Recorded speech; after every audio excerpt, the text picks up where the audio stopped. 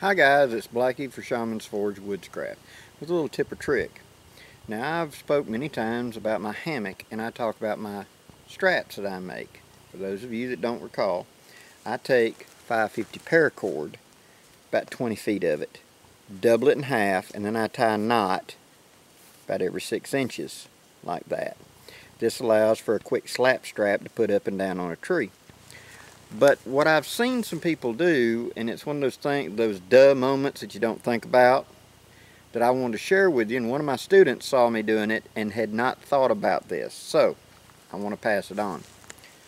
You've taken your strap, and this is whatever kind of strap you're using, the modern nylon, whatever, and you figure that you're going to hang your hammock here, and your actual snap, cabiner, or whatever needs to be right about here, and the distance from the tree to it is like 5 feet, 4 feet, 3 feet, whatever.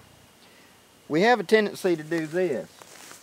We come up with the strap, we go around the tree, we hold the little short end, and then we pass through the other, and we sit there and pull and pull and pull until we get all 20 feet through there, or whatever we need to make it happen, and then we cinch it up on the tree to hang our hammock on.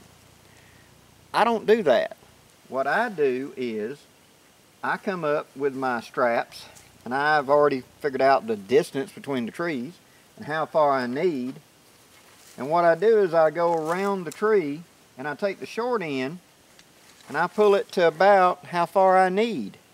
And then I just pick the next opening and go through like that. That leaves that 15 more feet I didn't touch.